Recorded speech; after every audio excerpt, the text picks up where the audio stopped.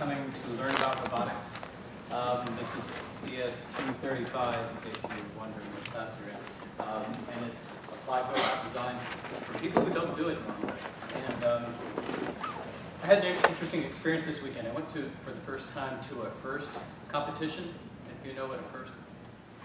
Okay, good. I was amazed at how many kids, you know, from like this age to this age were making robots and helping each other make robots. The kind of teamwork I saw there was just incredible. And my high school won, which had nothing to do with it. I was not involved in it. It was hardcore. Sorry? Menlo Atherton. I don't know the team number. It was on the web. And these kids are so amazing. You know, they don't just like go head to head. They have alliances where like three will be on one side helping each other. And later on, they might be opposing each other. But it's really great for cooperative invention, and so it's a good thing. So, what motivated this class? Well, for a long time, I've been a mechanical engineer and worked with computer scientists. And one of the things that's always concerned me is that sometimes, not always, CS folks view robots as a black box. They figure out we can wrap some code around it and it'll work, right? That's actually not true at all. If that robot has got backlash in it, or friction, or natural frequencies that are wrong, there's a lot of mechanical stuff that can go in there to make it very difficult to make a robot do what you want to do.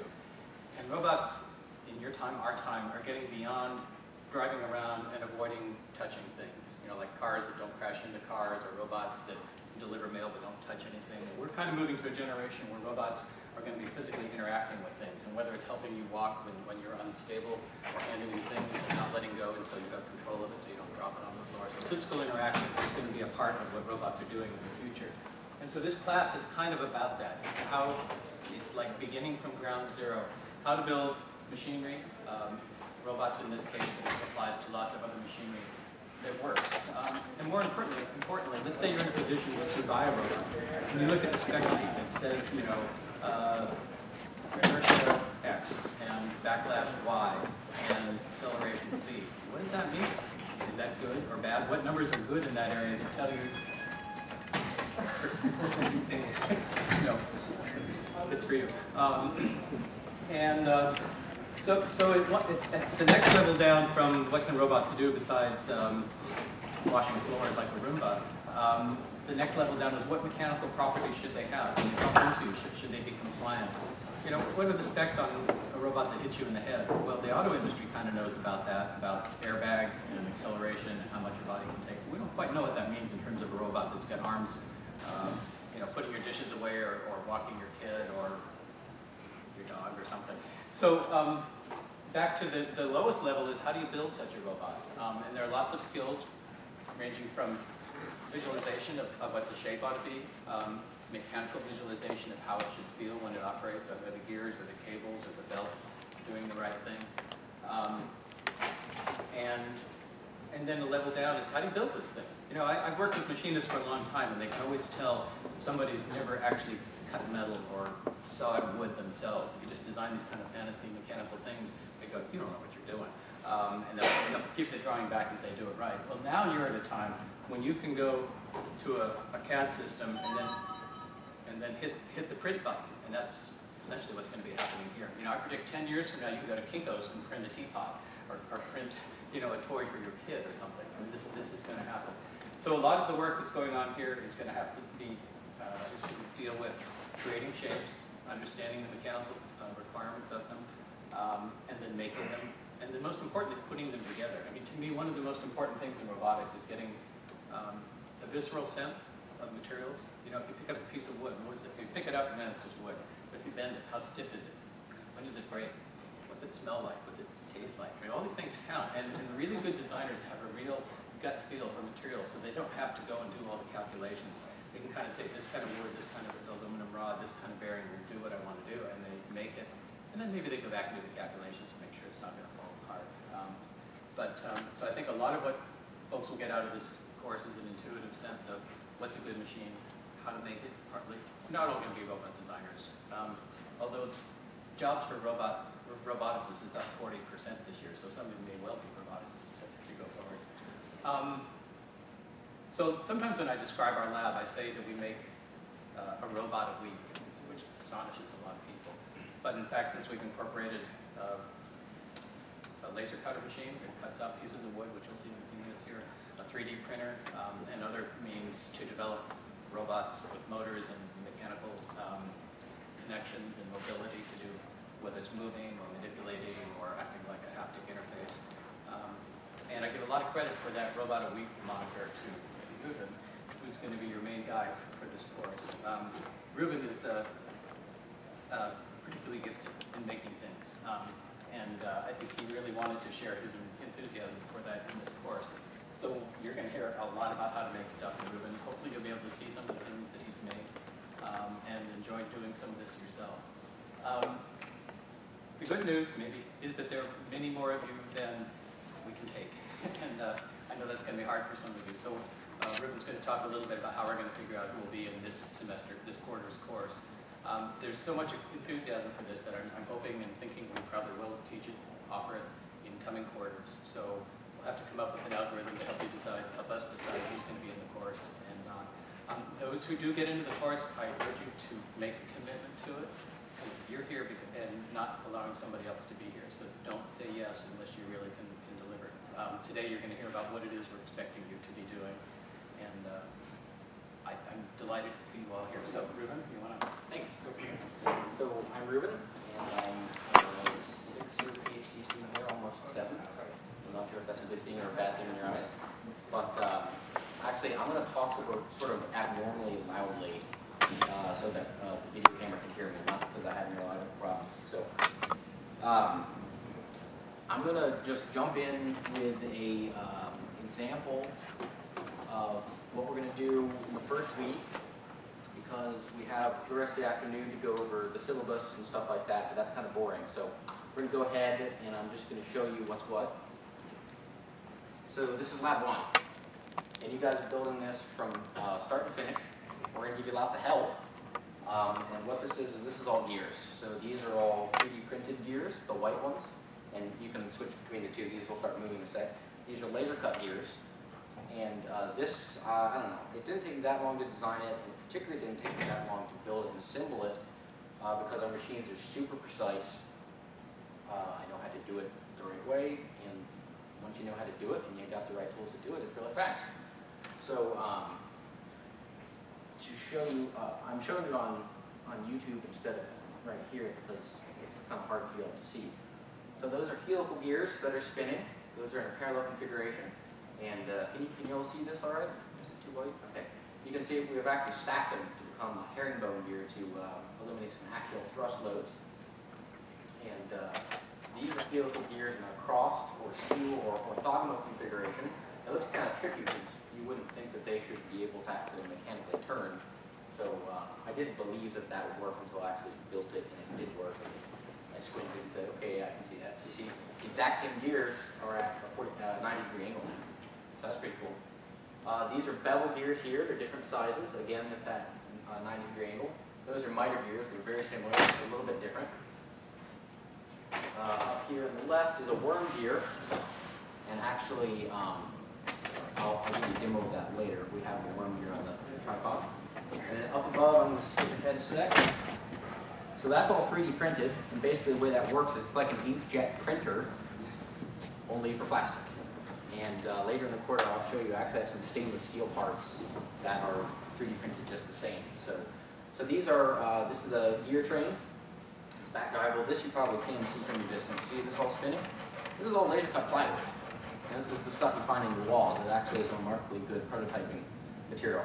So the reason I'm starting out with this is this may look a mite bit complicated if you've never used a hand drill or perhaps used it and punctured your hand. It's not, and this is what you're going to be doing. I think the due date is next Friday, because we're going to teach you how to do it and demystify it, and it's actually really not that difficult. So I'm going to start out by putting the syllabus back up and telling you what this class is and whether or not it's a good idea for you to take it. So the full, very unabbreviated title is CS235 Applied Robot Design for Non-Robot Designers. How to fix, modify, design, and build robots. So we don't want people who already know how to build robots. That's not the point, because then you'd be teaching the class. So you say, okay, well, I don't really want to design robots. I'm a CS person, and I want to control them and use them, but I don't need to know how to build them from scratch. Okay, so say you have a robot, PR2, or a WAM arm, and it's the night before paper deadline, and you're trying to get some data, and the WAM arm freaks out and decables itself, and now you're stuck with no data and no paper because you don't know how to fix and recable your WAM arm. Okay, well, you don't need to know how to build a WAM arm from scratch and know all the math that went onto it, but you do need to know how to get out an Allen key and loosen something so that you can put it back on so you can just get your data and get your paper. Say it never breaks, but you have a bunch of different little camera turrets for your webcam and input data for paper, and they all look the same, but you know one of them's $1,000 and one of them's $50, and you don't know what the reason would be and whether you should buy the expensive one or the cheap one. Well, if you know how to design robots, then when you look on there and you see one says spur gears and has a backlash number on it, and then you see another one and it has a different mechanism that says, you know, near zero backlash, then you'll understand why the one that's more expensive is the better one to go with, and you'll get a lot better data. So you don't need to want to be building Terminator robots to need to understand Terminator robots. They have feelings. We must understand them properly. So actually, you'll notice this is a CS class, and that we're taking a lot of CS people, and all of these justifications are the reason why CS is sponsoring this class, because they get a lot of lost student time and faculty time due to people not understanding the mechanism of robots when they really do need that. So I'm going to do the boring thing real quick, and basically it's fairly expensive to print all this out. So it's online, it's on the website. I emailed it to you all last night. If you did not receive my email, please come see me after class, because that means you missed some details. So I'm going to go through the boring stuff as quickly as I can. Ken and I are co-lecturing this class, and the lovely Rob Wilson is here on the camera. Take a nice stare. Okay. And so what are we going to be teaching you in this class? As much as we can cram into 10 weeks. And we'll be using hydraulic pressure, so it's quite a bit. So we're going to be going over motors, unusual actuators like pneumatic, hydraulic, piezoelectric, shaping your alloys, solenoids. We're going to be doing how do you sense position and velocity and forces and accelerations. We'll be doing every type of mechanical widget you've ever seen. So these gears, belts, pulleys, cables, counterbalancing things so they don't fall over like some of the old school Apple monitors that just kind of float. They're counterbalanced. There's a way of doing that. Wheels, how do you make robots go places? How do you make them safe so they don't clip people's fingers off unless, of course, that's their intent? Standard mechanisms, parallelograms, the stuff from the 1800s.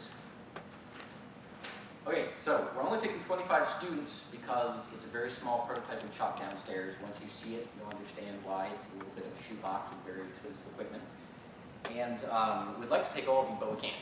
So basically, at the end of the course of today's lecture, I'm going to have you all fill out a questionnaire. It should take about 15 to 20 minutes. And basically, that lets us get to know you better, what your technical background is, some of the practical stuff, such as, do you have time to be taking this course? Have you already taken every course on demand on robotics, so this will be useful, et cetera, et cetera. And basically, we'll take a look at those tonight, and by midnight, I'm going to send you all yes or no. If it's a no, please don't argue. If it's a yes, please come tomorrow. We're going to be starting very quickly. We have a lot of safety overhead and training and access and SolidWorks, et cetera. So basically, before you can start building awesome robots, we have to get you set up with that. So it's going to start very, very quickly tomorrow afternoon. If you don't get in, but you'd like to keep coming to lectures, I welcome you. You're free to audit it. We don't have enough space or materials for everyone who's auditing to do the labs and final project, so you won't be down there getting dirty, but the upside is you'll be clean. So feel free to come to lecture, but we just won't have you do labs. There are no prereqs for this course, none whatsoever. But we would prefer that you know some C++. Let me put it this way, at least half of you have to be decent at C++, because in the end we're building robot arms that are going to be programmed and moving, and the teams are teams of 2, so at least one of you on the team has to know it. So if we get a bunch of people who know C++ and some who don't, I'm going to be doing it about 50-50 just so that you can control your robots. I'll let you read through the degree requirements. It basically fulfills electives and nothing else. There's no textbook for this class. As hokey as this may seem, it's basically Wikipedia and YouTube because they're awesome and they're free. And I encourage you all later to go and just type in gears to YouTube. I've spent literally days at a time just gazing at various very strange concoctions of gears. However, there is a lab fee because everything you see on this desk is fairly expensive. We're going to be giving it to you because you need it to build your labs. And at the end of the quarter, you get to take probably 95% of it all home to keep. You get to keep basically all of your prototypes. I'll let you guys figure out how to divvy up your final project, but it's all expensive, and because of that, we need your help with it. So there's a $150 non-refundable lab fee. That seems pretty steep. Please don't sell any kidneys. Our justification is a standard textbook were we to enjoy reading for a class like this would be Mark's Standard Handbook for Mechanical Engineering. It's $200. So, you know, it's on par. We don't have a textbook, but we do have a lab fee. In the end, it's about the same amount of money. Computer. Let me show you why you need a Windows laptop. Now, I know some of you, especially the CS people, are thinking, dear God Almighty, why Windows? And I understand. Please don't be too bitter. So can everyone see this? I'm doing sort of a weird Emacs version of my brain right now. So this is SolidWorks. So that Lab 1 that's sitting right here on the desk, before it was Lab 1, in its computer room, it was this. And so this is basically how you design everything. And I can drag things. I can zoom in. I can open parts. I can get a better look. This is a helical gear. Say hi, helical gear. Wait. So this is SolidWorks. And SolidWorks, in its infinite wisdom, decided to make its software available only to Windows. So that's why you need a Windows computer. As far as a laptop, here's how it goes in mechanical design. You build something, it looks amazing and perfect, and you bring it to the shop and you cut it and you assemble it, and it doesn't work. And it never works. It doesn't work for me, it doesn't work for Ken. I can count on the number of, on my one hand, the number of times things have ever assembled properly the first time. So then you're going to go, oh, I forgot this, this, and that. You're going to go back, type it into your SolidWorks, fix it, reprint it, and then it works. That's how it's done. So you're going to need to be able to do SolidWorks in the lab, in office hours, in special lectures where we're training you on SolidWorks. Some of it will be here in class where we're doing particularly hard things together. So you need to be able to do SolidWorks on the go. Also, when you're controlling your robots, we're going to give you plug-and-play USB electronics for motors and sensors, etc. And unless you want to be carting your entire desktop in a book bag, which I've done, you need a laptop. So the two main required things for this course are the $150 non-refundable lab fee, pay for your sundry mechanical widgets, and a Windows laptop. And the details of what flavor don't really matter, but they're listed here. In terms of grading, we expect you to show up. So the 10% attendance, this is very hands-on. And the whole point of this course is hands-on. That's why it's not an online course. So if you want to understand and be able to do the projects and labs well, you need to be here. So basically what it is if you show up for at least all the lectures except for 2, you're just going to get 100 for the attendance. If you miss more than 2, you get 0 for the 10% attendance. There are no tests here, and so we split the rest of the grade between labs and final project. Labs are 65%. There are probably about 5 or 6 of them. Final project's 25%. So speaking of the final project and the labs are all stuff like this that teach you how to use something, topic, really, really well. And so I've thrown about every gear that you're going to end up using for the first couple of years of design in here.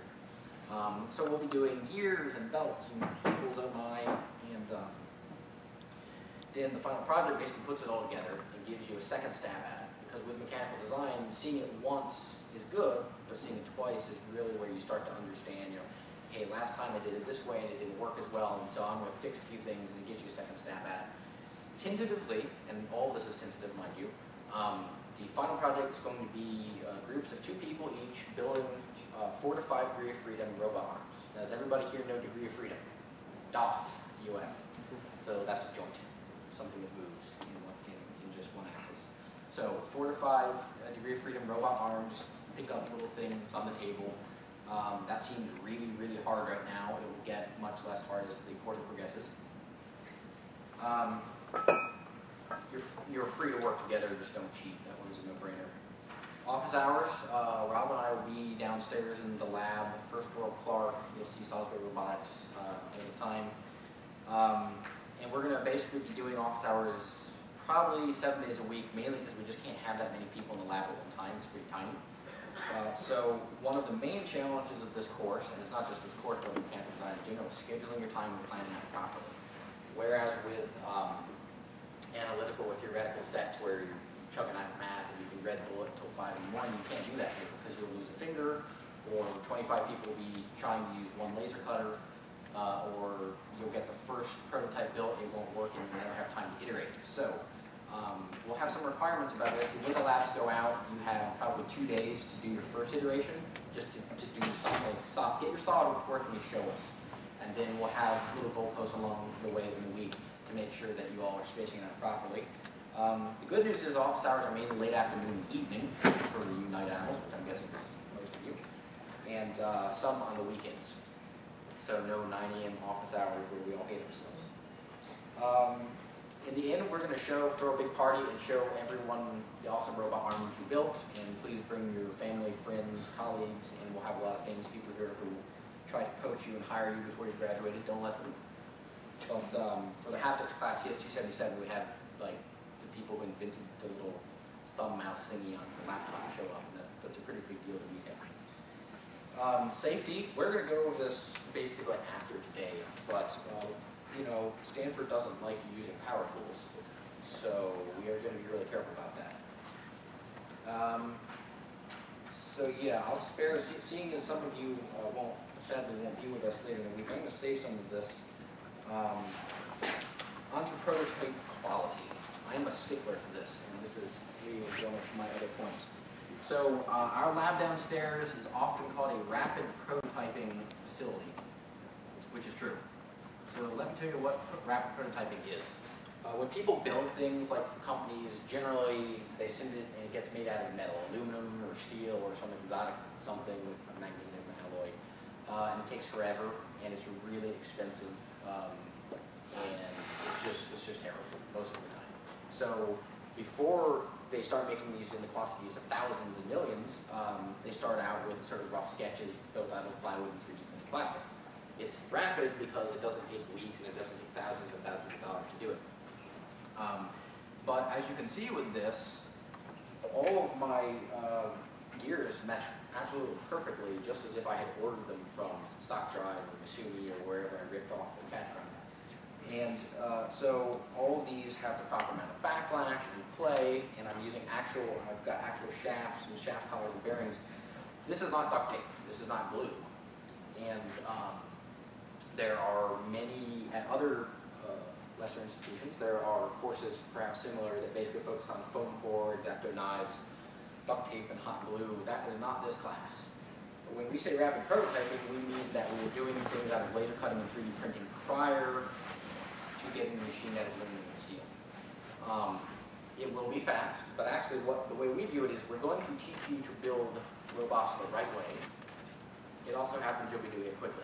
But that doesn't mean we're teaching you how to build robots quickly with poor quality. And so one might ask, well, why does this matter? You know, because I want like sort of a kinematic mock-up of what I'm doing, and so foam core and duct tape are totally fine. It matters because first impressions really matter. So if I were, you know, pacing and stuttering and sweating profusely, and you guys came in here, you'd probably have a bad first impression of me. Such is the same with mechanical prototypes. So if you have this awesome invention and you go to your boss or your professor and it looks like crap, even if it sort of works, but it looks like crap, they're like, hey, wow, that's awesome. It looks like crap. They're not interested. And so that's doing you a disservice and your widget a disservice. And I have done this where I showed people and there was a big letdown because it looked terrible. As such, we want things to look nice. It was actually a funny anonymous story of someone who, they were building something really cheap and dirty. They never expected anyone to see it ever. A photographer came through our lab, was snapping interesting pictures, and they snapped pictures of famous things that Ken's built and former PhD students who started companies built. I mean, things that have been sold in the thousands now. And then they took a picture in the corner stuffed away of this terrible looking thing that they never expected in a million years anyone would be publicizing anywhere, and now it's, been seen by thousands of people in pictures by Stanford. So, this is why, even if it's just for your own perusal or you and your advisor, you want to build things well to get across your idea without, having aesthetics unfortunately get in the way. So, at this point, let me tell you the main two fabrication techniques we'll be using, seeing as we won't be using what? Okay, and also the real expensive version of the duct tape. Aluminum steel machining. So, 3D printing. Basically what this is, and you guys will see this later downstairs in the lab, is it's got a little nozzle, it moves in X, Y, and Z orthogonal axes, and it just squirts out a little bit of plastic, and it hardens, and so then you get 3D parts. It's basically like really, really, really thick inkjet printing. There are lots of different types. I'm not forcing different types, although I will explicitly give names later. And so pass these around. These are 3D printed objects, and these are gears. And if you spin one, they all spin. And now, someone tell me if this is mechanically possible to do if you didn't 3D print this. Pass these around here, let's pass the reverse direction. Okay, now notice that some of these are not hard. Some of these are softer than others. So basically, they vary the durometer on them.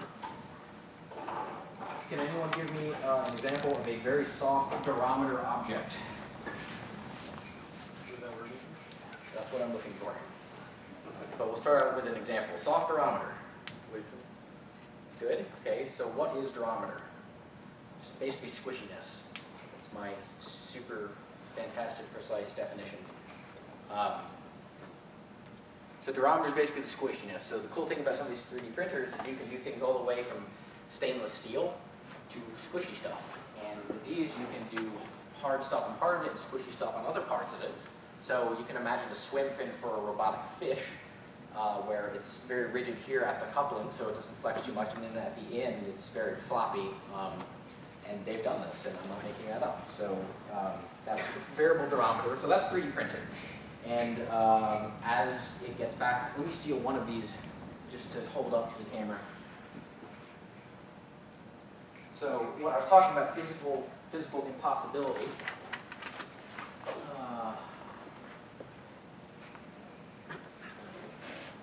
Let me know if you get busy. You guys see that? So you'll notice all of these little gears. Seriously, can you guys see that? It's not recordable. Too low contrast. Okay, we'll fix that. So let me just point out these gears. See the gears spinning? Yeah. This is one solid structure. There's nothing else in it. It's not assemblable. It's physically impossible to build. If you said, hey, I want to do this out of steel, you just couldn't do it if it wasn't 3D printed, because it's just impossible. It's like if you wanted to build a seamless sphere and then another seamless sphere inside of it, you couldn't. But you could 3D print it. So that's partly why 3D printing is really cool, is because you do things that you just can't do with your own two hands. The other thing that we're going to be doing is laser cutting. So laser cutting is the process of taking a laser and burning the hell out of objects. And it removes it very precisely. So go ahead once you pass these down. These are laser cut gears that Rob just cut for us. They're fresh off the press. And if for some reason this keeps you over, it's not personal, just raise your hand. It's okay to smell them. I noticed some of you doing that. Yeah. Oh, yeah, I forgot. Don't taste them. Passing them. We only have a fourth of the required gears, so share with your neighbors. Basically, oh, hey, yeah, I'm getting done. We're going to do one per row. Sorry, I forgot. Okay, here's your row. Here's your row. So everybody go ahead and spin these and pass them around and sniff them, but not too hard, please. We should have had you sign a waiver for sniffing things. Okay, if your row has more than one gear, just pass them to another gear. Or row. Yes. Okay. Hey, so everybody who does not have a gear in your row, please raise your hand. Oh, anybody? Nope. Okay. So the rest are extra. So disseminate amongst yourselves, please. There you go. Start passing these back. And this one. Okay, so what you'll notice here is a couple things. It's plywood, and plywood has a remarkable strength to weight ratio, and then it's super strong and it's super lightweight, and that's awesome. The other thing is that they smell bad. That's unfortunate. So the first thing you're going to need to learn is after you do anything mechanical, you wash your hands. Then you wash them again, and you wash them a third time until you can't smell or detect any trace of anything, because it will probably give you cancer. It does actually have formaldehyde in it, too, so you want to wash your hands. So take your gear and wiggle it. So first thing you notice is that they roll very smoothly. I guarantee you this is as smoothly as you're going to get if you just buy gears, except for the fact that I pressed the pieces of wood. But the rolling, the dimensions are spot on. I mean, we get down to, if you're in the US and you do machining, you use units of inches, which is terrible, but then you use 1/1000 of 1 inch, which is very small. But it's not really, because then you start going to 1/10 of 1/1000 of 1 inch. And so the laser cutter that we use can get down to that. So if you notice, so I just took the gear off, and that's not a big deal. I can't take the pin out because it's press fit. Press fit means that I've forced it in there, I've actually squished some of the material out of the way, and basically the elastic forces trying to push the pin out are actually holding it in. And now I can pop it back in, and there's no harm done because this is a slip fit. So in my SolidWorks model, they're actually the exact same hole, but on the laser cutting machine, I just selected the tolerance I want. So you can select down to whether you want a press fit or a slip fit, or how smooth of a slip fit. So that's laser cutting. So to review, we're doing 3D printing, we're doing laser cutting, and then we're doing sort of hand tool-ish things, and things like using the grinder and the chop-off saw, etc. Okay, so I'm jumping around a little bit, but we're going to get back. So this now begins the official part of my indoctrination. I can see you putting on some nice gulag music and having the swirling helix for this, but I decided to speak softly instead. So the reason why you want to take this class, even if you're not a mechanical engineer and you don't plan on building robots, is because to be a good roboticist, you basically need to be at least decent at 4 areas. They are theoretical framework, so kinematics, forward and inverse kinematics, Jacobians, force calculations, dynamics, all that good stuff. That's a given, you're a standard, you're going to be doing that. Then you need software, because robots don't just move themselves, hopefully. If you want a chess-playing robot, someone has to tell it to go to F4. So C++ is what most roboticists use, you need to be proficient at that. Electronics. Motors have 2 wires, but something has to give them current in an intelligent way to follow software commands. And finally, mechanical design. You have to build the robot. So in the future, you're probably going to be working on interdisciplinary teams where you have an expert from each of these 4 things. And if you wish to communicate with them effectively, you need to understand their jargon. I could go on endlessly with acronyms and words that sound funny and might be rooted in Latin. And no one would understand me, and that would be bad, because then the software guy would be scratching his head and just coding whatever he wanted. Conversely, if there's a fundamental lack of understanding about what it is that we each do in our various fields of expertise, it's really hard to work together. So an example is backlash. So you all have gears. So what I want you to do is go ahead and hold the big one with your thumb really rigidly. Don't let it move. And then wiggle the little one back and forth, not much force, and notice that you can, in fact, what? You can wiggle it. So the fact that you can wiggle it is due to the fact that it has to wiggle. If your gears didn't wiggle, they wouldn't turn. They would just be stuck, ever fighting each other's teeth. So let me switch over to this.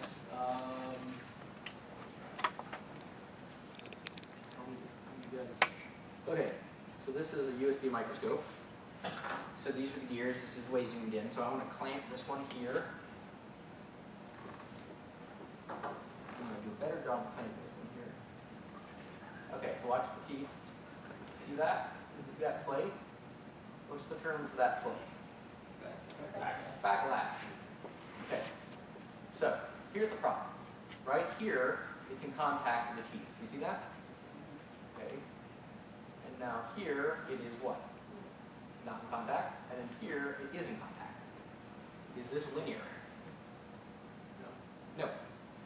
Unless I've put some way of sensing on both sides, which is really expensive, can I detect it? No. Modeling won't help because I can't actually detect it. So basically, if I want to figure out the angle of this big gear and the little gear, then I need some way of measuring the angle of both of them. But even if I did that, nonlinear controls, and this isn't even like a nice, smooth, continuous function that's nonlinear. This is piecewise. This is terrible. So you can't just control this away. And I have heard many CS students say, no problem, machine learning, give us some backlash, we can machine learn the shit out of it, it's going to be awesome. And it doesn't work. It doesn't work.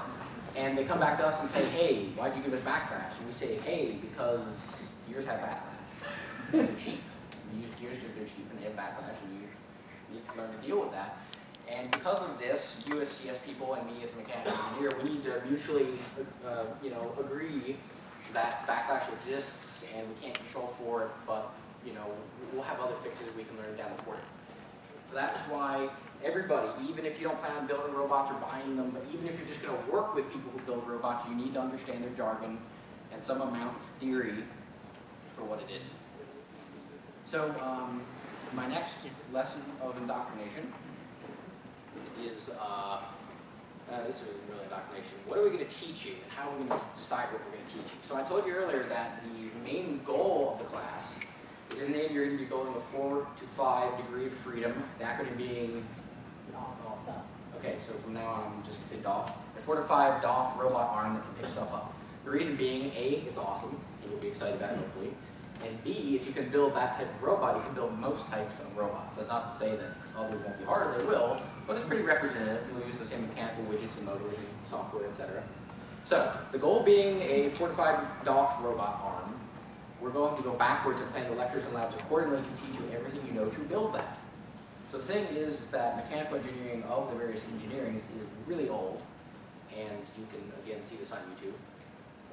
There was some crazy stuff you've been doing since before there were computers, or even people pressing buttons really quickly. And if we taught you all there is about gears, you'd never get out of this room. They've literally been writing dissertations and books about nothing other than the shape of gear teeth, the mathematical shape of gear teeth, which is crazy math for hundreds of years. But this won't help you build a robot arm. This will just be boring.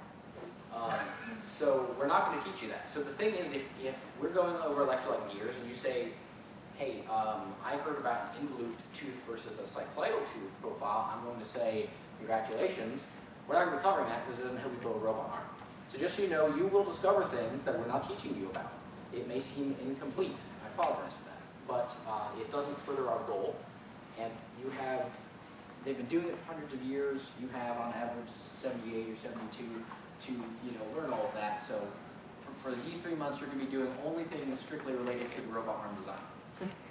Okay, so that's how we're deciding what to teach you. Back to indoctrination. So what makes for good mechanical design, in my humble opinion, and again, I might be fooled, but this is just what I have experienced. Details matter. It doesn't mean you have to be a detail-oriented person to be a good mechanical designer. It does mean that while you're designing mechanical widgets, you have to be ruthlessly vigilant about small details. If there are details that you think probably don't matter, they probably do. If there are details you think that in the end it won't matter, it'll just sort of work, I'll just put my hand on the antenna and then I won't have fuzzy receptor, it won't work. There's no hocus pocus in mechanical design. These are real things that I can measure with a microscope, with calipers, that I can cut, that I can bend. These are not the invisible whizzings of electrons inside a tube that you can't see with your own eyes. I can see it. And as such, you can't fudge it. Especially once you start doing some of the more advanced stuff, there's just no getting around it. Details matter. Now, what level of detail? Let's start out with an example. I have guys, everybody here who knows what a ball bearing is, raise their hand, please. Oh, well, that's actually really good. Okay. Well, I'm going to pretend I didn't see that, and I'm going to hand out a bunch of ball bearings anyway. Please act like you've never seen them. So I do need these back because you're going to be using them like on Wednesday. So basically, only take one bearing, and then I'll let you pass back. Only take one bearing. They're not numbered or radio ID, but I would like them back.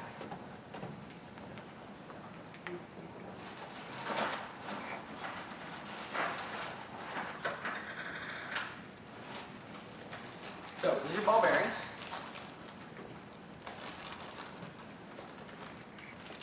Okay. If you don't have one, start poking people next to you who do. And if you still don't have one, raise your hand and I'll give you one. Okay, so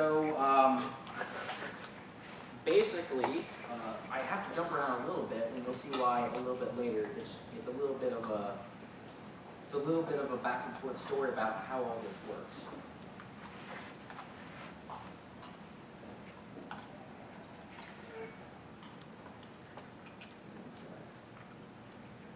Okay, so can anyone tell me why I've given you all, well, let me rephrase.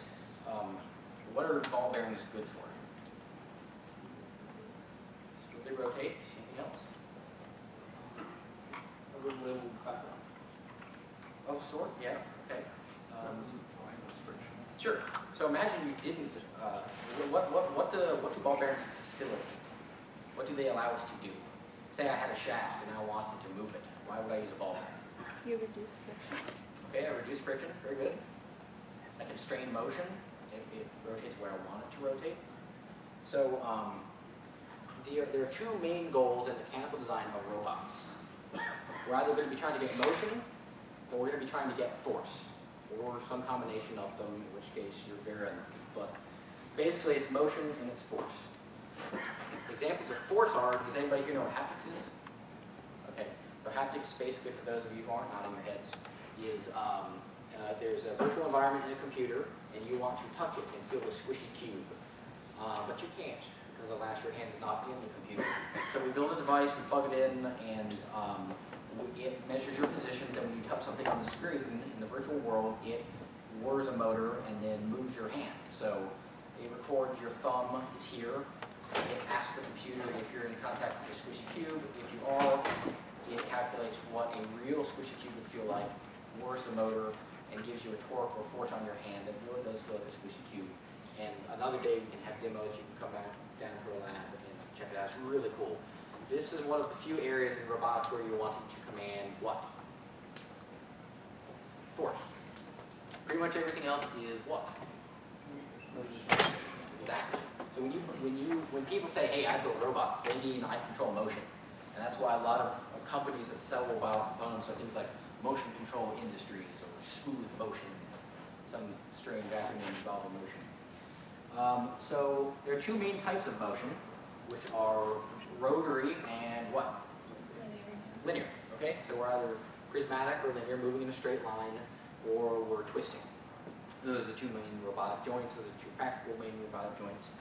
And so basically ball bearings are the golden standard for helping us achieve good rotational motion. And most of the time that we're building something is rotational motion, and we'll get into that later in the quarter. But ball bearings help you do it well because it constrains the motion precisely, and it's very low friction. And so you're not losing all of your energy to rubbing against basically the alternative is a plain bearing. So let me show you what the inside of this wonderful things that you're holding is. So this is a ball bearing, again, from the Encyclopedia of Wikipedia. So this internal thing here is called the inner race. This is the outer race. These are the balls. I don't know what the red dot is, that's for sure. This is where the shaft is. And so the reason why this is a good method of supporting rotational motion is because they're rolling. And as we all know, rolling friction is less than what? Sliding friction, yes. So the other version of this would be, say we got rid of the balls and the outer race, and we just have this little piece of thin metal and the shaft. And if the tolerances are right, such that they're not colliding, we can still rotate, right? But then we'd have what? Sliding friction, and that would be terrible. So this is a ball bearing. So now we've covered that in robotics we're either doing forces or we're doing motion. If we're doing motion, rotary or linear. If we're doing rotary, we're probably going to use a ball bearing. And you're holding a ball bearing, so you can see that in fact they are very low friction. So this is all getting back to details because I have this 8mm shaft. And I have this 8mm shaft. And so my question for the brightest amongst you is, given that this is an 8mm shaft, what is the diameter of the shaft? And if I told you this already, please don't. Anybody? 8mm shaft, what's the diameter?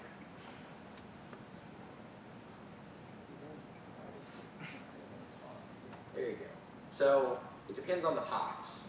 When we say that something is a certain size, we always need a plus or minus what?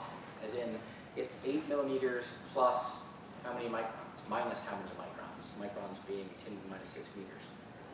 So when you buy something, and I got these both off of McMaster, if you don't look at the fine print where it says what the plus and minus is, it won't fit. And here's the example. This rod is plus or minus 13 microns. So just real quick,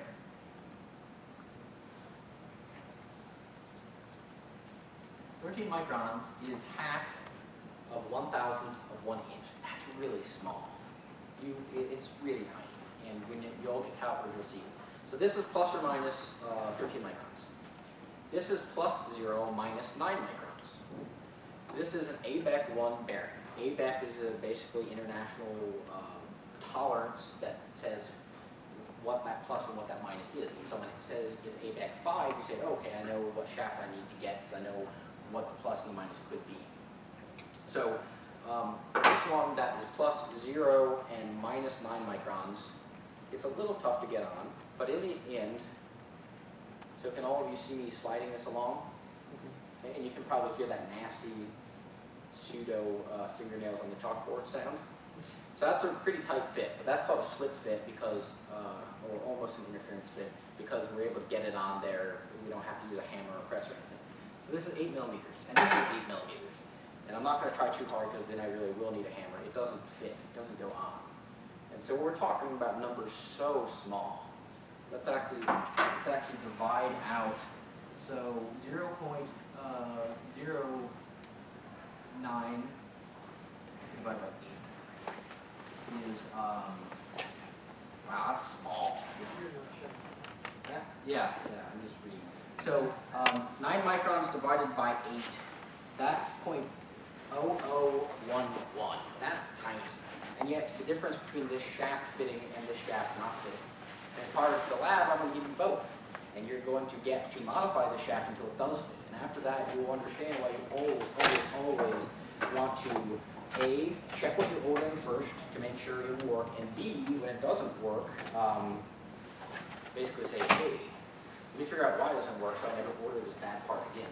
So this is an example of details that, and I've had mechanical engineers come and telling me that it doesn't matter, very small numbers, but again, you're going to be sanding this for about a half an hour before it fits. Whereas this one just fits. I know because I did that on Wednesday, and it was terrible. So details really, really matter. So that is all of the indoctrination for now. It has pretty high toxicity, so I don't want to. No, there's one last one. Okay, cool. So, and we're going to get this out on the first day. When mechanical designers get together, they size each other up, basically by saying, which is your least favorite design component? So like, hey, you like worm gears? And if they say, yeah, I like worm gears, like, you suck. Worm gears suck. It's not true. And you shouldn't do that. So I have shown you in this lab all of the gears that I think are useful for, common and even somewhat uncommon applications. So we've got a worm gear here, we've got helical, we've got spur and bells, etc. And they all have things that they are terrific for. They all have things that they're the only thing for. And then we have applications where they're completely inappropriate. And so I don't want any of you talking to other mechanical engineers or other designers and getting in your head that one thing is bad. This widget should never be used, because that's not true. I've used all of these. And I can tell you that worm gears are in fact the only way of doing certain joints. Amongst all of these gears, can anyone tell me the one unique characteristic of this here worm gear?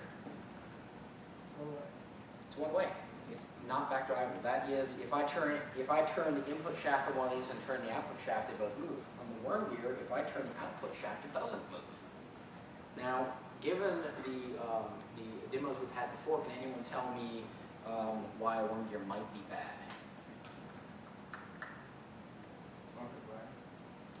No? Rich? Okay, well, that's almost. I'll save you the answer. It's backlash. Worm gears often have very high backlash, and also, some of you are correct, the inefficiencies, depending on the details, can be very bad. So, my next point about, say you get into a pissing match with a mechanical designer about the relative goodnesses or badnesses of worm gears. Here's the argument. So they're going to say, well, worm gears have lots of backlash, and backlash is bad, okay, because it's low precision. So my question is, when is backlash good and when is backlash bad? When is it acceptable? Backlash is good because it lets gears move. So if you have spur gears, you have to have backlash. If you don't, they won't move. It's bad if you're trying to do something real precise where you need to control very precisely the output of your shaft. So what I'm going to do here, this is a little strange, and hopefully it will work.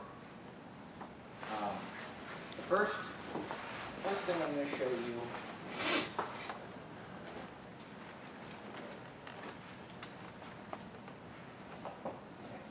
So, this is something I built in my first summer here at Stanford. This was one of the wheels for the omnidirectional base for the PR1 that turned into the PR2. And it has gear motors. It has motors plus a gear head that applies the torque and reduces the speed to a belt to a wheel. So you can all see these wheels. Now listen, everyone be very, very quiet and listen for a clicking noise. Everybody hear that? That's the sound of backlash. That is the key hitting against each other. That is that nonlinear jump as they go from free space to colliding. And does everyone fairly confident? I'm going to show you with that terrible webcam again.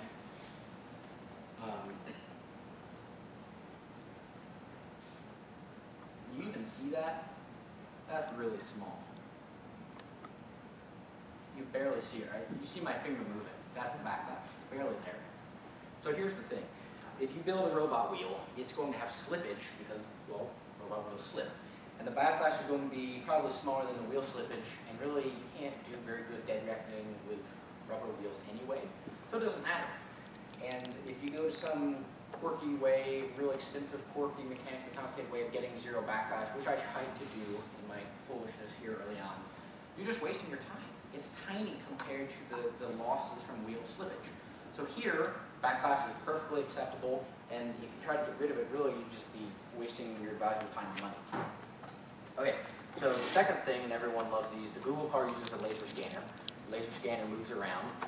Lots of engineering research involves laser scanners, and so you got something that's holding the laser and moving around. And so I'm going to flip this on. Okay. Tell me when everyone can see the laser dot, please. Oh God, my eye. Okay. So everyone see the laser dot? So I'm going to hold this rigidly. You guys see that moving? That's not that much. Everybody see it moving? No, we can't see it. Okay, well, I'm on the dial. I'm trying. Okay, everyone see that? It's not very much. It's really pretty small. Let's measure it. So, does everyone know what these are? Yeah. Calipers. This is how you're measuring everything in the course. All right. So.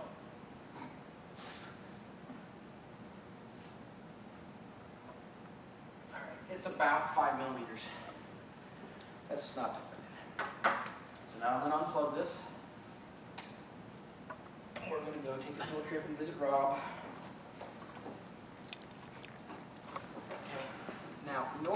driving the car around the neighborhood, we're not 12 inches from whatever we're surveying. That's called stalking. For Google, legally, we have to stay on the street. And so we're going to be a good 40 feet from whatever it is that we're viewing. We don't have 40 feet here, but we can get a good fraction of it. And wow,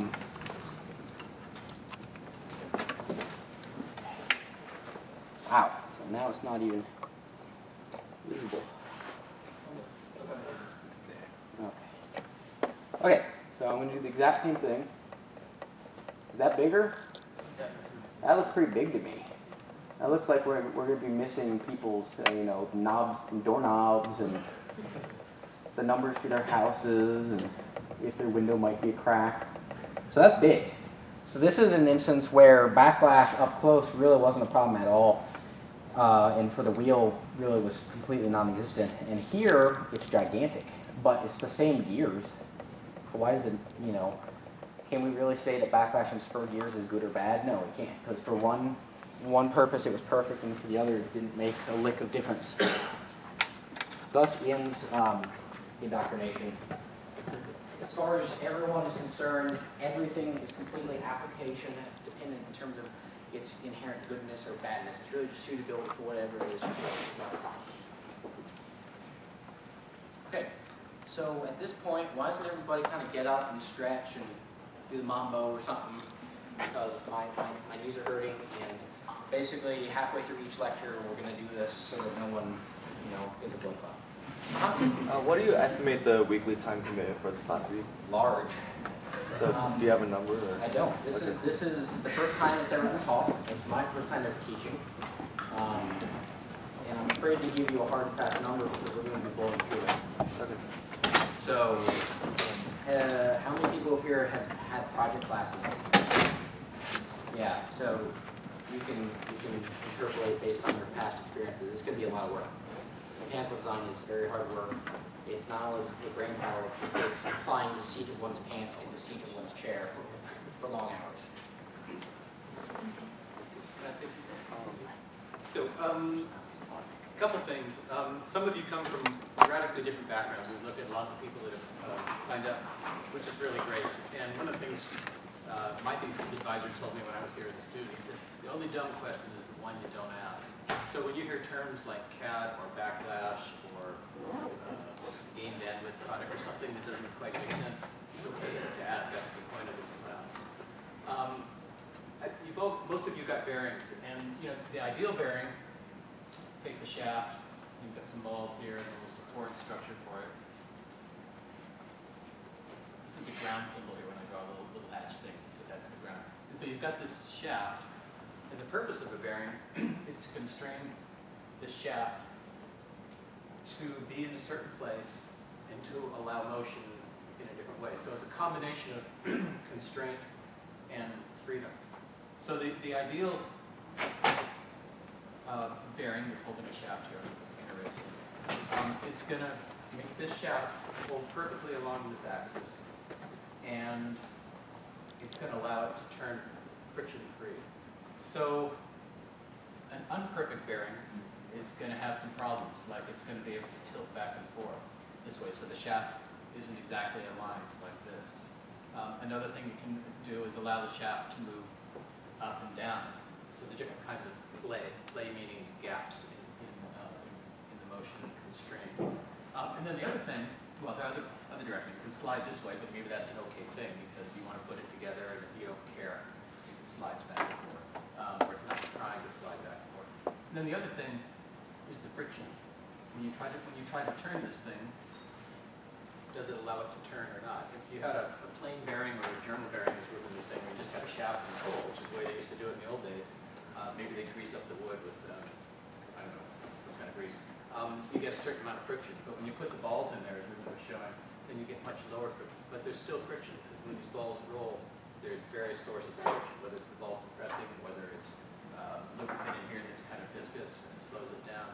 So when you take your bearing, you might pick it up and kind of see if you can feel both the geometric inaccuracies in it. If you take the inner race and grab it, you can feel that it wobbles a little bit, both circularly around this way, and also wobbling back and forth. It's pretty solid because these are pretty good bearings.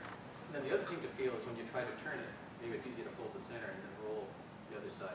It's not perfectly frictionless. If it was perfectly frictionless, you'd roll it and it would keep rolling forever until the air resistance slowed down. But there's already something in there that's resisting its motion. Probably lubricant.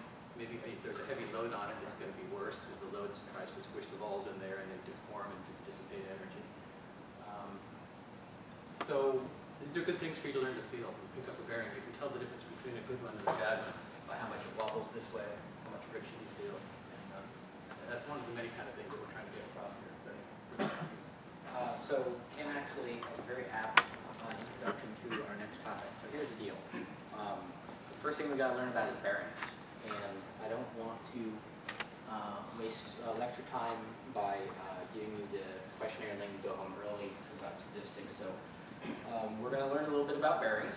And then the next lecture, having learned about bearings, we're going to then use them to support gears. So you're all holding bearings.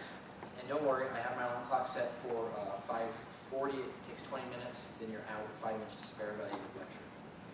If I go beyond 5:40, please someone stop me and review the questionnaire. So the first lesson is has everyone actually touched the bearing? If not, please touch your bearing. Yeah, touch it. Feel its rotation. Okay, so the next thing I'm going to hand out is the remedy for having touched said bearing, which is napkins, because you're all greasy by now. I came greasy, but that's because I've been in the shop all day. So half and half, go ahead and wash your hands off. Again, once you're done, don't get cancer, wash your hands. And this is perhaps the last time you'll see me in a collared shirt, mainly because I ruin everyone I bring into the lab because of the grease. So let's talk a little bit about bearings. You can see here they're rolling friction. So there are two main types, plain bearings and ball bearings. Plain bearings, there are no balls. That's what differentiates it. That's why we call them ball bearings. Ball bearings are a lot better. Everyone uses them. Plain bearings are basically when you just don't have any room or it has to be ridiculously cheap, which is a very different discussion.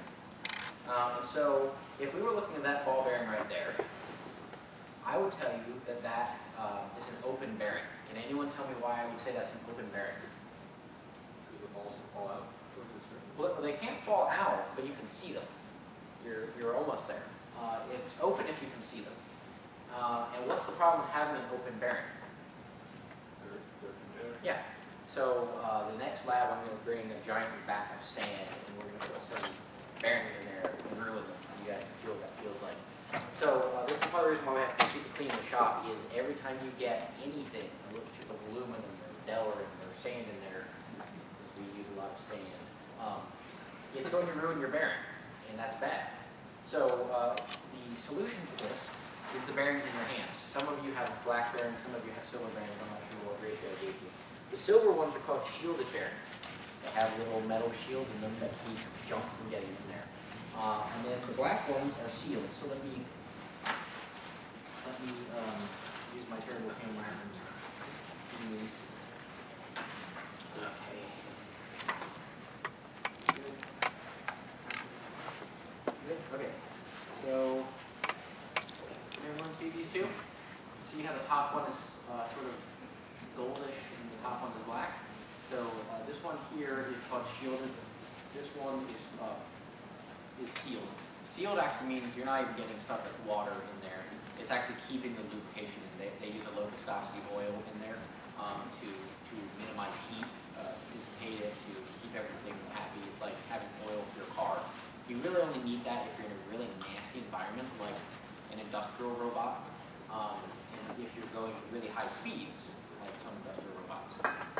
The downside of having seals, especially if it's such a tight contact that they won't even let water, is what? Anybody know? Friction, yes. So the tighter we press against the inside and outside of the bearing, such that we can't even get, oil out or water in, means we have more friction. Well, this doesn't really matter. This is another one of those good, bad things, right? It's like, okay, friction's bad. But it doesn't matter in some instances. If you have an industrial robot that's moving, I don't know, somewhere in a forklift, it doesn't matter. The forces you're dealing with are huge compared to friction. If you're doing a haptic device where you're trying, say, for microsurgical simulation like we do in our lab, the forces are very small and important. And if you're losing it in friction, you're screwed. Because, like, I don't know, maybe a tenth of your force is getting lost in the friction between the seal and the bearing. What are the three sort of seal variants that we have on ball bearings? Can anyone name them? 3 of them. No, we can.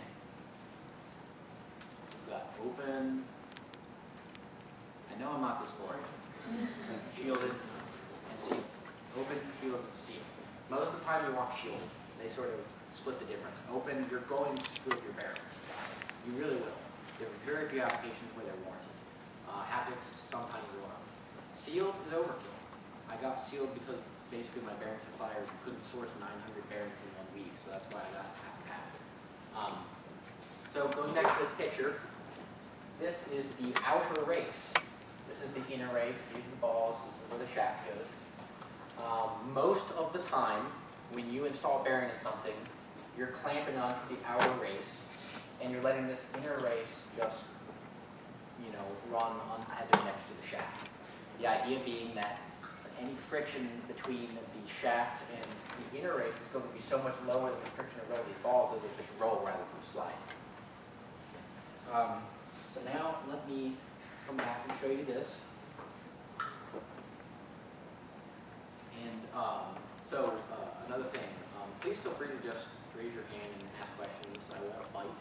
And as this is the first time the course has ever been taught, I actually can't see this very well. You need to let me know if things like this looks terrible, for instance. That would be good criticism.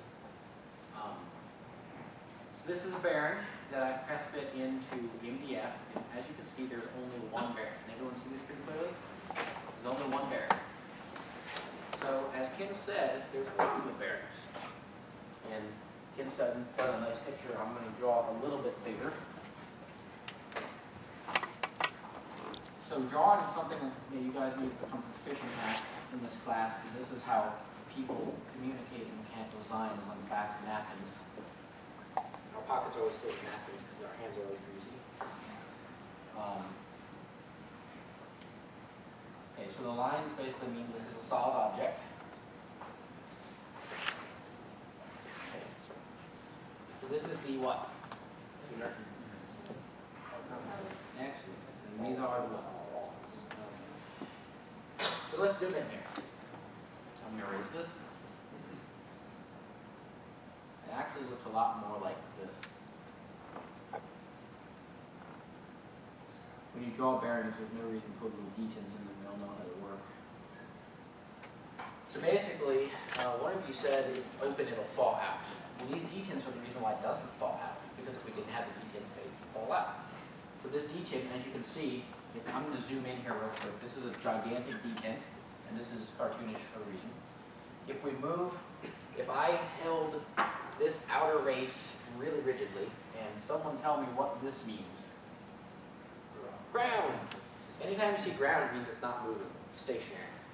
So if I hold this like this, and then I take and shift it this way, here is sort of, this is too bad. This is a bad cartoon. Okay, so here's the ball in sort of the 0 location. Now, someone tell me something obvious about this picture in terms of how large this ball is compared to this race. It's smaller.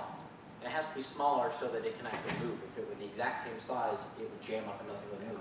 Now, what's the problem with this being smaller is that I can have alternate locations. I can move it that way, or I can move it that way.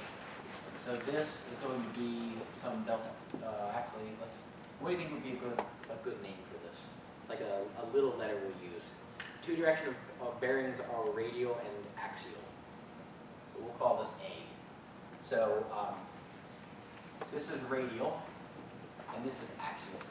This is important because when you look up a bearing and you see, is this strong enough to take the forces of my hammer chucking robot, it will tell you the specs for axial and radial, and so that will let you know if it has it. So that's the important for bearings. So we've got some delta A here, and that's play, and that's bad because I told you that bearings are supposed to constrain motion as well as make it smooth. And because of this, as Ken said, I can take this inner race and I can twist it. So now my axis is cocked at some angle here. So everyone, what do you think we should do to get rid of its ability to cock back and forth?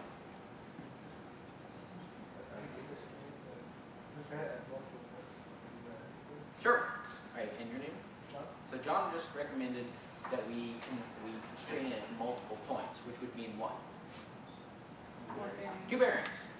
Okay. And say we said, hey, two bearings work really well. I'm going to throw more in there. Let's do 3 or 4. That'd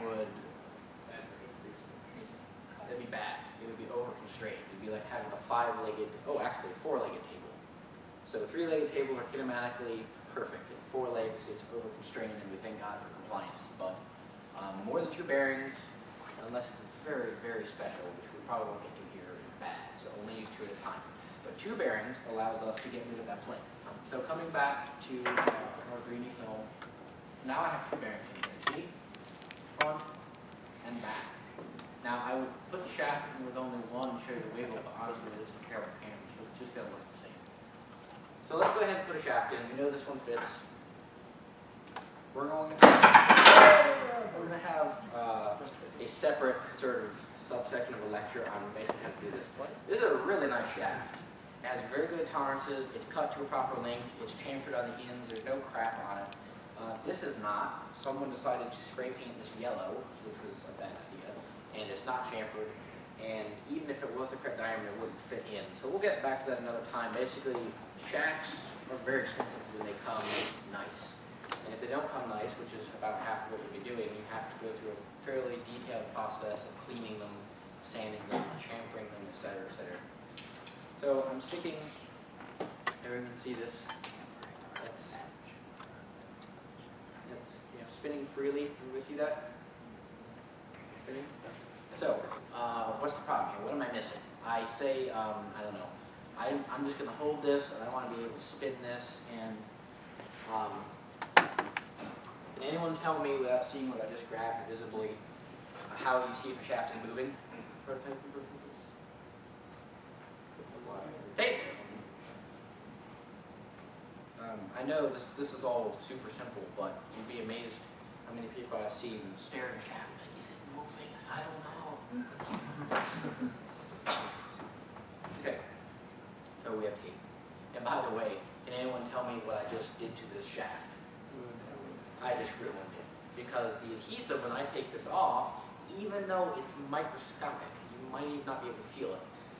So we're talking again, the difference between this one is plus or minus 13 microns and this is plus 0, minus 9 microns. My adhesive is way bigger than my tolerance. Then you're going to use probably acetone and rubbing it to get it off. So anyway, the shafts are tricky. If you put tape on them to see if they're moving, then you ruin your shaft and have to clean. So just keep that in mind. Okay, so we've got this, and it's rotating very smoothly, and this is great. We're happy. But what's the problem here? It's sliding. Okay, right. So I don't have these to pass around to you, but I will show you. This is a shaft collar. It's about $3. You get them off McMaster. And so basically the shaft goes in the middle, and we've got a little slit there, and this is a screw. So somebody tell me how this works. A little louder. With a harder hearing, please. Tighten the screw. Tighten the screw. Okay. So can everyone see this sliding? Okay. And now I'm going to tighten it. And miraculously it's not sliding. Yeah! Okay. We need a second one. Well, here's the problem. When I go back, let's draw another bearing, this time front on. Can everybody see me if I'm over here? Okay, so this is the front side of the bearing. That's the... yeah, sorry, that's your question. Now, what's this one? Okay, so say my shaft collar, which I need to prevent it from sliding around, say I really want to take some forces. This is hardcore. I'm going to make my I'm going to make my shaft collar the exact same size as this. And if I had a different color, I would use it. Here's a green one. To all those of you, including myself, who are green, red, colorblind, I apologize. Okay, so this is my shaft collar. So this is holding it in place. So what's the problem now? Exactly, because there's one view I haven't shown you of the bearing, and that's when you look on it on the skinny side. So this is what it looks like. So by the way, this is a flange bearing. We'll get after that. So this is flat, like perfectly flat. Then if you measure the calipers, you're not going to tell a difference. So if you put a shaft collar that is this big here, and the shaft collar is just trying to touch the inner race, you're also touching the outer race, which means there's no point in using a bearing. So can anyone think of how we might go? First, let me ask this. Does everyone understand what I'm yammering on about here? Does everyone get the issue here? Let's go back to this. I'm holding the outer race, and the inner race is moving. Everyone take your bearings, hold the outer race, stick your pinky finger in the inner race and rotate. Now I have to clean your fingernails. Okay, so now take another finger and put it across the inner race and the outer race and try to rotate. And you will see that not remarkably, it doesn't spin very freely anymore. See? That is, to use the bearing for smooth rotation, you can only touch the inner race. And when we put this collar on here that's too big, we're touching both the inner race and the outer race. So, what is the solution for this? Okay. Well, we could use a smaller collar. Say there's like, I don't know, a donation of super huge collars, and we don't want to hurt the donor's, feelings. So then what would we do? Spacers. Yep. So spacers are really, really thin, depending on spacer, and very precise washers. Washers are just really cheap and ugly shims. Everyone see this? Okay. So this is like a washer. This is on the side. You can't even really see it. This one is pretty big. This is 0.5 millimeters. They sell these down to 0.01 millimeters. So that is smaller than the diametral tolerance of our shaft movement. So I'm going to do the following. First, I'm going to move over here. Could someone please click on the lights? I'm doing a little bit of a vampire in here.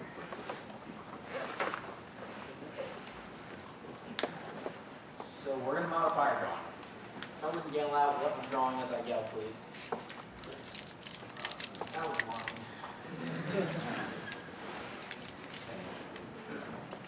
What's this? Okay. These? Okay. I know it seems silly, but you love it if you get that. Okay, what's this?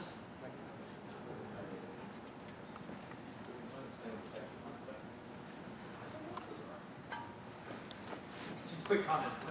You keep seeing this kind of symbolic stuff here. It means different things in different contexts. What he's illustrating is you can take a bearing and cut through the half of it. So this is the cut surface that's revealed and you cut through half of it. Yes. Visualization. There's a lot of sort of visual vocabulary that's coming in. Sorry, I kind of forgot that. Does this make sense, everybody? We're just cutting the bearing in half. Okay. So our drawing now, we're gonna now say this is our shim. So how big can the shim be? Where should I draw the line? Anybody? Just not touching this.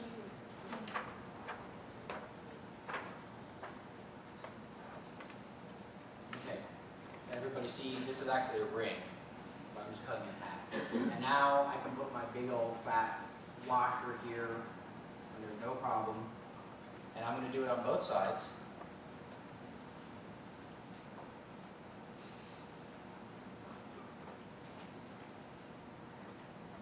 Okay. And now we have our shaft going through here. Cool. So does anyone see any issues with this? And I'm not going to have my feeling for if no one does. That's what I'm asking.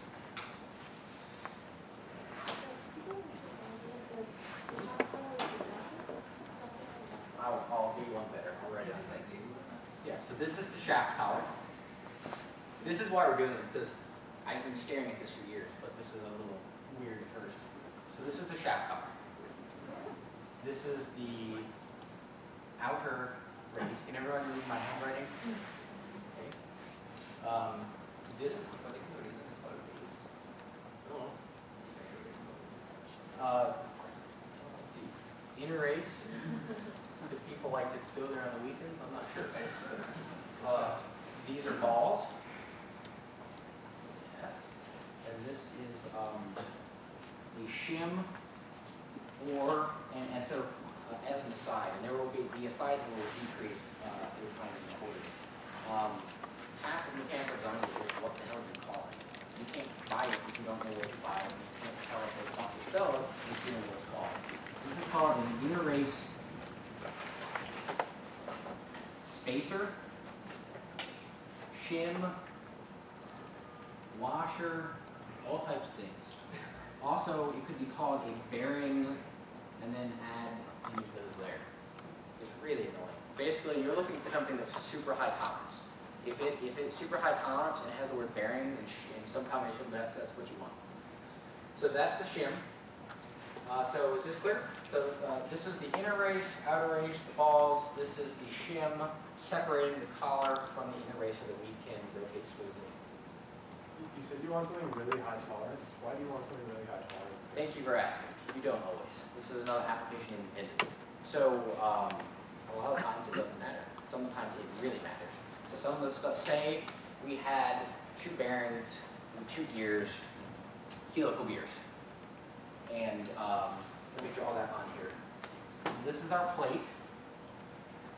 And we've got 1 gear here. Can everyone see that this is a gear? These are different lines now. It's confusing, but that's a gear. This is a helical gear. And then we have another one. So these are helical gears.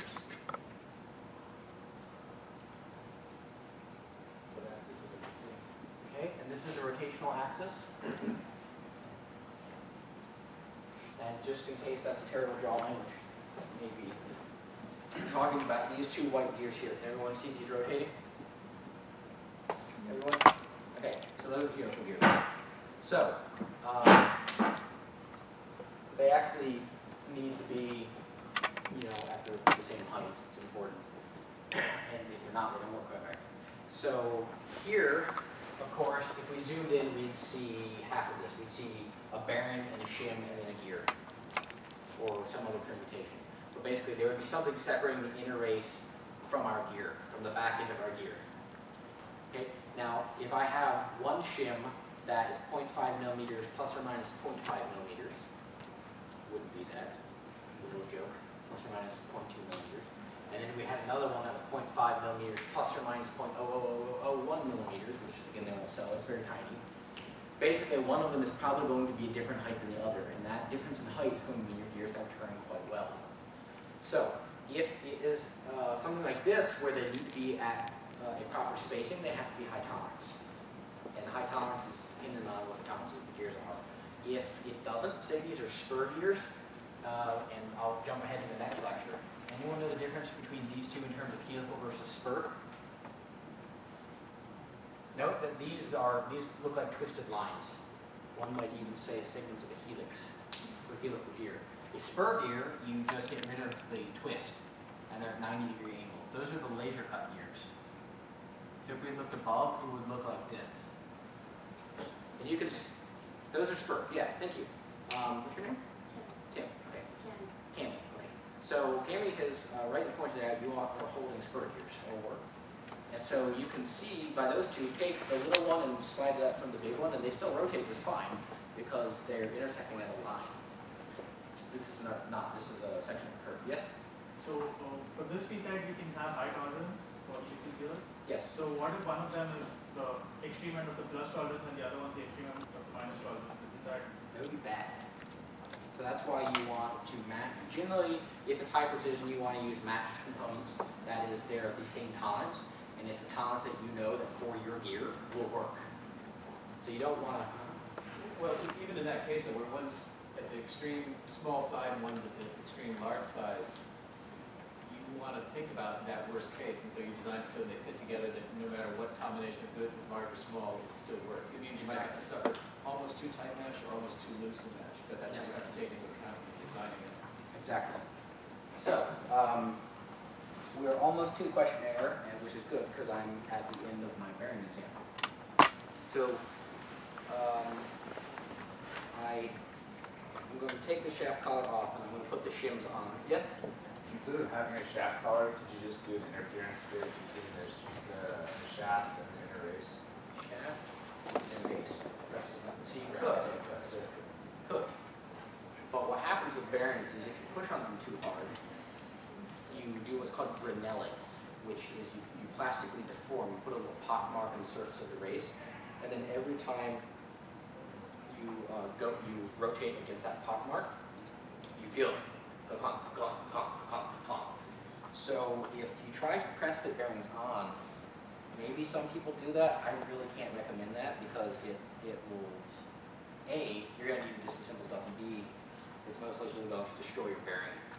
Now the bearings I've given you guys are some of the most indestructible bearings out there. And I'm almost done, I promise. Close the video window, please. Yes. I will after 1 second.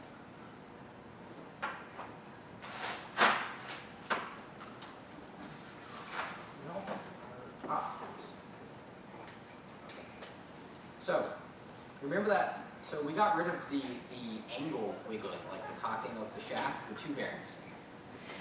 But here's the thing, these are very precise. If we squish two shaft collars at the exact thickness of the bearing, it's not going to want to rotate. It's just going to be bad. Or let me put it this way. Let me draw again. Avert your eyes from that.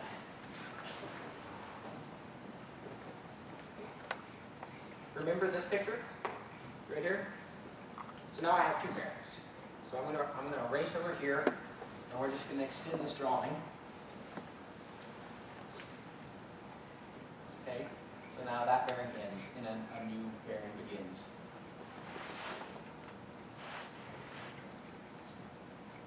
These are the two ball positions, and we have another delta A. You don't want to squish metal on metal without any springiness in between. It's just bad. I could give you reasons, but I'm just going to let you break some bearings in your first lab, and then you'll never forget. It's just bad. You don't want to squish metal on metal, except for press fits, which we'll get to another day. You want some springiness in there so that you don't put excessive force. And by the way, if this is the inner race, and this is the outer race, and this is the ball, Brunelli puts a pock mark here. And now you can imagine free rolling, free rolling, free rolling, pock mark. If I were to take a hammer and just smack the top of the outer race, it would smack this ball into the inside. But it doesn't have to be a hammer from the outside. If I put a shaft in here, and then I smacked the end of the shaft, like say I held this, well, I have a hammer, and I just smacked that, it would torque this shaft up like this, and that torque would ram the ball into the outer race. So Brunelling can happen either by pock marking the inner race or the outer race, but either way, you've permanently ruined your bearing, and now it's a cyclical noise. Anytime you hear like, it's either a chicken being strangled, it's Brunelling because you hit your bearing too hard. So to prevent stuff like this, you don't press fit bearings to shafts. You want slip fits. It can even be a little tiny bit interference, but you want even slip. And the issue is you don't want to clamp here with something that's not elastic because it's just bad. You'll break bearings, your forces will be excessively high. You could Brunel side too. So imagine I could Brunel here, I could Brunel here, I could Brunel here. So if I actually load too high, it does the same thing. It's just bad. Yeah. So why don't skateboard wheel bearings Brunel all the time? I think that they expect the size of the load. I don't know is the honest answer. And the BS answer is probably they expect the size of the loads for the bearings. So if every time you use something, you need to make sure it's appropriate for what you're doing. A jackhammering robot is different from a feather lifting robot. So bearings might Brunel for the jackhammer, but not for the feather. So the last issue is we want to basically, to get rid of this wiggle here, and we can move both bearings back and forth, we're going to add a spring here that forces the two bearings together. So this is critical, and we're almost done, I promise. Yeah, I got that. We could pick anywhere along here to force these balls to meet. Is that true or false?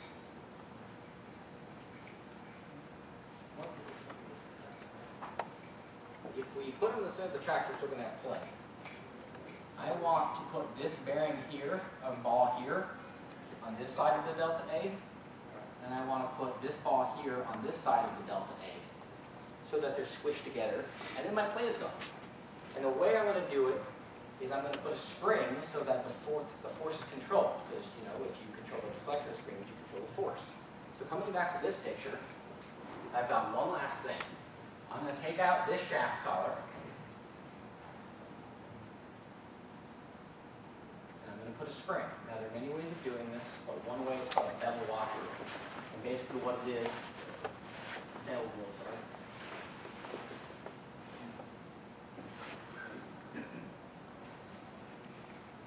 And then another shim, and then my cartoonishly large shaft collar. This is called a, I think this is how you spell it. It's called a Belleville washer. And it's a cone, it's made of like a spring steel. And when you squash it, it squashes flat. So looking from the side, if it's squashed flat, it looks like this, with a hole in the middle. And that's considered preloaded. Then there's a force that wants to push against this side, it wants to open up, force F. If it's not preloaded, it looks like this. So basically, this is the zero force level. So you can imagine it looks kind of like a cone here. And then if I squash it flat between this shim and this shim, now it's flat. And what that force does is it forces the races to this position and this position, thereby eliminating my axial play and also even more of that cocking play. So, does anyone not get that? And really, this is like, I didn't believe it for weeks. It was like figuring out that Tigger was a tiger from Winnie the Pooh and not an alien. It seems obvious, but it's actually kind of difficult. Does anyone not get why we're using this Belleville washer? Okay, so I'm going to zoom in on the camera real quick. I hope you can see this.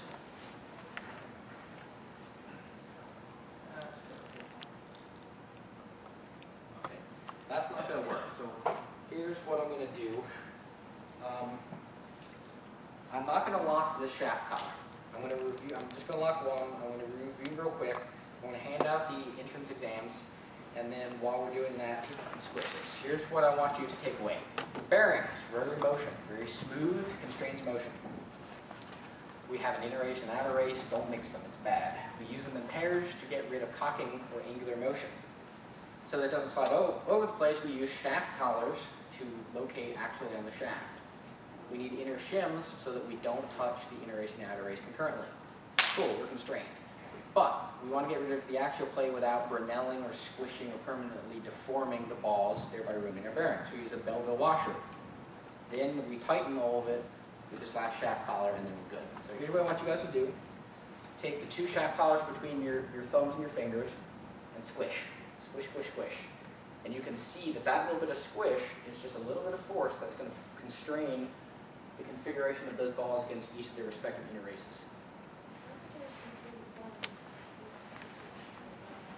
Is it going to push the inner race and not the outer race? Because the outer race is grounded against something. Remember, these bearings aren't floating midair. And we're going to go over this in the next lecture again because we don't quite have enough time. Anybody, would you rather fill out a boring questionnaire for another minute or actually understand this? We'll take a poll. Okay. So, I get 1 minute too. yeah, that was a very apt observation, which is, what are we doing with the outer races? So in this block here, I have a block, okay, and then that's the hole in it. And then I have a bearing here, and there's a flange.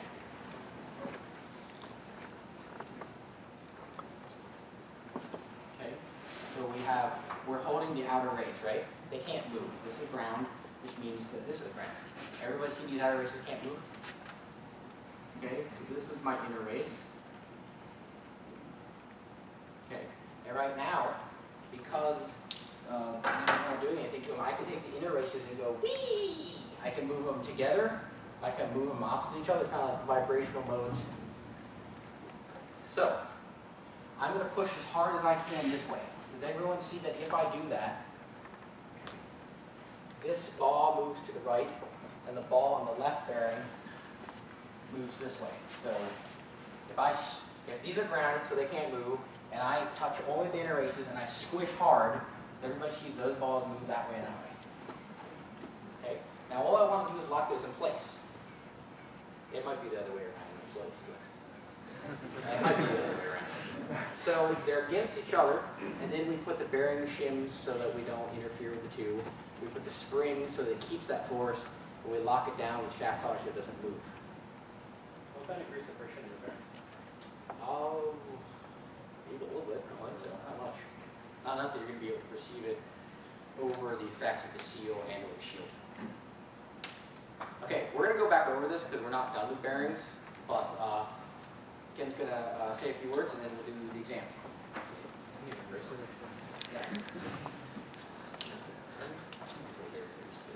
So I'm going to tell you something really simple, because this course is intended for some of you who understand nothing about these drawings. Some of you get part of it, some of you live and breathe it perhaps, and some of you have never seen a machine drawing before. So I want to show you something really simple. Oh, I need the box. The box of pens.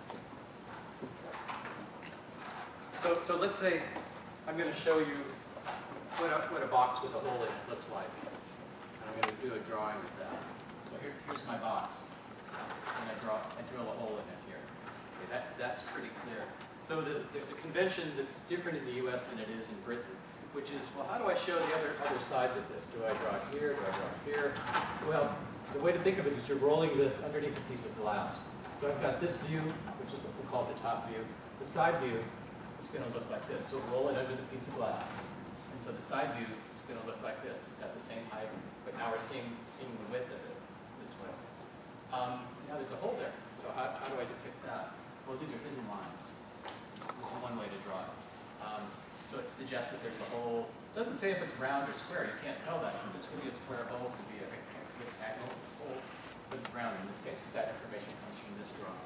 And then we could roll it under the piece of glass and show the last dimension of it, which is this way. And there's still a hole in it.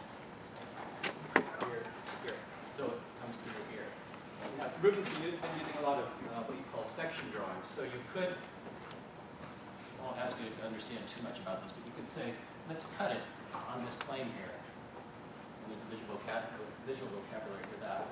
And I'm going to now show you that section drawing over here.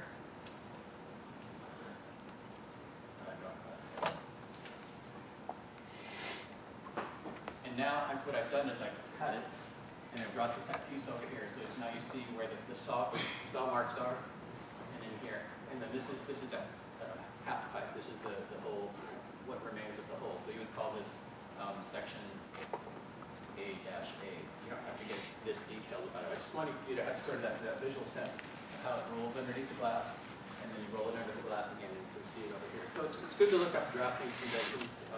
Yeah. But the third one, you're going to roll over, this should be up higher. Say again. The dash leg should be higher. The third section, the bottom center. Oh. No, yeah, bottom up. Yeah. The dash leg should be higher. The hole? Yeah, the whole. You guys okay with that? Is that what you mean? Yeah. We've been through this before. That's good. No, that's what we want. I mean, some of you get this clearly, and some of you probably have never seen this kind of drawing before. It's just part of the language. And I want to say this. Secondly, I've double booked myself. I'm going to have to scoot right now, but that's only on Monday, so you're in good hands with you. Okay. Thanks, Ken. So we're going to do questionnaires. By the way, you're correct. It's the opposite side if you're talking about the race, the detent being on the inner race versus the outer race. If I drew it on the top, it would be different. Okay, so basically self-explanatory. Please write legibly, not with runes or ancient letters. Everyone should have brought a calendar, hopefully, or at least memorized it, because we need to figure out when you are available for office hours, special lectures, etc. What do I mean by special lectures? That's a good question. You have to learn to use SolidWorks very, very well in this class. I I don't expect you to do that on your own. We're going to start Lab 1 probably on Thursday evening, if everyone can make it. If not, we'll do some other evening. Because I want to teach you how to use SolidWorks rather than you suffering through a terrible tutorial on your own.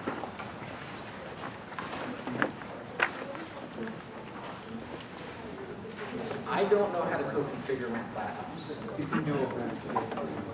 Huh? You can do a bit. Yeah, so once we've handed these all out, I'm going to go over, let's see, so start handing these down. That's 4. We need 4 more. Once we hand these out, we'll start going over some of the finer points. I apologize, this is my first lecture ever, so I kept you guys beyond what I promised. However, I have to have this because I'm emailing out who's in the class and who's not tonight at midnight. So you're free to go, but I do need this before you go.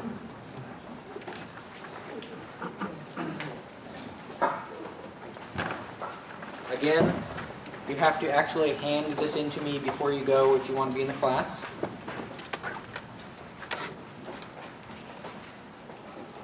And if we scared you off, I apologize. Anyone not have one? Nobody? Okay, all right. If you're auditing it, I would still like it, just because I'd like to know who you are, and so we can tell Stanford that there's interest in this class. The only way they'll allow me to teach it again is if people enjoy it and if there is sufficient interest to warrant us continuing to teach it. So if you're auditing, please still fill it out. And while all of you are seriously scribbling, I'm going to point your attention to just a few points, please, for a sec. You have to have a Windows laptop. I'm not trying to be mean, but there's just no way to do the work. You can dual boot. You can make something that runs both Linux and Windows. You can make something that runs both Mac and Windows. I personally don't know how to do that, but Google definitely knows how. There's a $150 non-refundable lab fee, has to be paid by personal check. I can't have cash, it would be super sketchy. So if you don't have a personal check, but you do have a friend taking a class, maybe you can give them cash and then they'll write the double check and put your name on it too. I don't know. But it's $150 non-refundable by check. All the rest of it is just trying to let us know what your technical abilities are. The most important thing in terms of the giant list is the calendar. Now, I may have done this confusingly. So, anytime that you can and are willing to make it to something related to this course, darken it. If you can't make the time, you're blank. For the very last 3 pages, it's just a long, excessively long list of obscure terms. I won't feel bad. I don't expect many of you to know most of them. I just want to see what you've heard of and what you haven't. So there are 2 columns. Have you heard of this term or concept before? Yes or no? Have you actually used it hands-on practically? Yes or no? Other than that, just fill them out, hand them to me personally. And if you need a pen, I have finite pens, but